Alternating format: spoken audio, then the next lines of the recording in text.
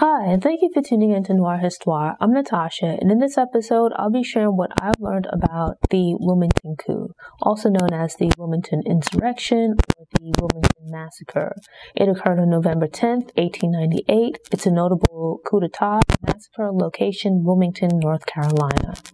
In 1863, President Lincoln issued the Emancipation Proclamation, which, among other things, freed those who were enslaved within the rebel states. When Robert E. Lee surrendered to Ulysses S. Grant in 1865, it theoretically ended the American Civil War, though the war didn't officially end until a proclamation was issued by President Johnson in 1866. During Reconstruction, the period of 1865 to 1877, the Confederacy was dissolved and slavery was officially abolished throughout the United States. Efforts were made to integrate the former Confederate states and the newly freed into the Union. Additional amendments were ratified with the intent of establishing the criteria for and the rights of citizenship for the newly emancipated.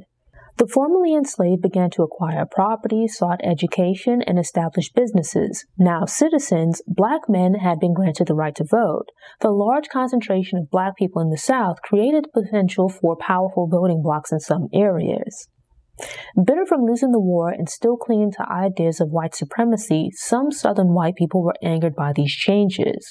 When federal troops were withdrawn from the South, it signaled the end of Reconstruction. In the years that followed, communities across the South began to implement new laws and policies aimed at limiting the rights of black people. This was combined with oppressive social practices to effectively create a new form of quasi-slavery. In some areas, violence and acts of terrorism were used to reinforce these efforts to subjugate black people. Wilmington, North Carolina was one such place. A former Confederate general and soldiers became the police chief and police officers in Wilmington mere months after the Civil War.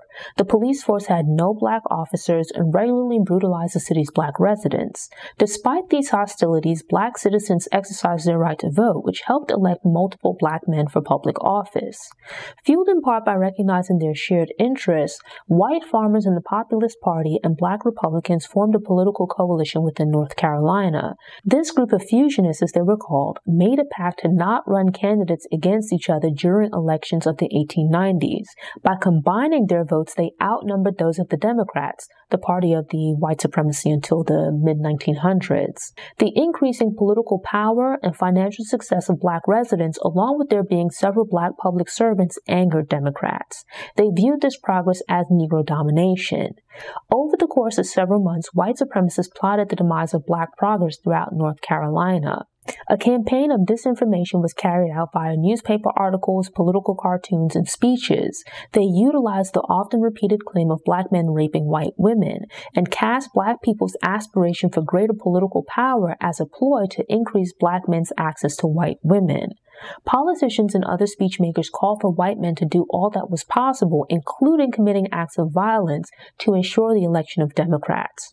The Red Shirts, a group similar to the KKK, roamed on horseback, terrorizing black people in communities. They placed particular focus on those who voted or were otherwise politically active. On election day, they stalked black neighborhoods armed with guns. This led to low black voter turnout across the state, allowing Democrats to win key races. By 1898, Wilmington was prosperous with a slight majority black population and a growing black middle class. The black men who held political office wouldn't be up for re-election until the following year, and thus this city especially drew the attention of white supremacists. Alexander Manley, a city resident and owner of the Wilmington Daily Record, responded to a speech that called for lynchings to prevent these white-on-black rapes, or these alleged white-on-black rapes. He stated that this supposed epidemic of black men raping white women was unfounded.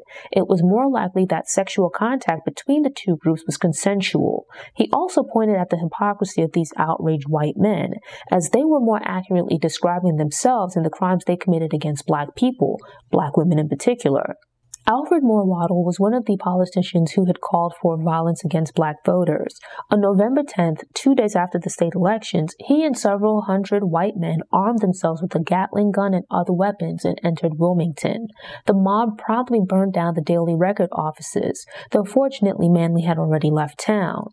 In the months leading up to this event, some stores had declined to sell guns to black people. Some went so far as to record which black people had attempted to purchase weapons. The city's 10 black police officers had been pushed out of the department. Now painting the situation as black residents rioting, members of the mob pushed for the governor to send in the state militias. The mob, now reinforced by the local police force and other government forces, moved through town destroying property and attacking and killing black people as they went. Waddell and some of the mob invaded City Hall and forced the democratically elected members of the local government to resign at gunpoint.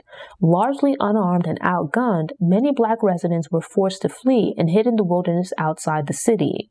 Thousands would leave the city completely, relocating elsewhere. The exact number of casualties is unknown, but estimates are in the range of 14 to tens or hundreds. It's believed that some bodies were dumped in the nearby river or otherwise destroyed. The incident resulted in the black population becoming the minority within the city. Waddell was declared the city's mayor later in the day, completing the coup d'etat. Within a few years, a grandfather clause and other laws were implemented to restrict black voting rights. Coupled with new Jim Crow laws, black people were once again relegated to being treated as second-class citizens. In the years that followed, the events of November 10, 1898 would be referred to as the Wilmington Riot or Wilmington Incident. Waddell and other members of the mob were portrayed as heroes, particularly within North Carolina. Their attack on Wilmington was openly discussed with pride until public opinion on openly violent acts of white supremacy began to change in the 1900s. At that point, the incident was simply less discussed. It wasn't until around the time of the event's centennial that the true story of what took place began to be discussed publicly, though it still remains less widely known.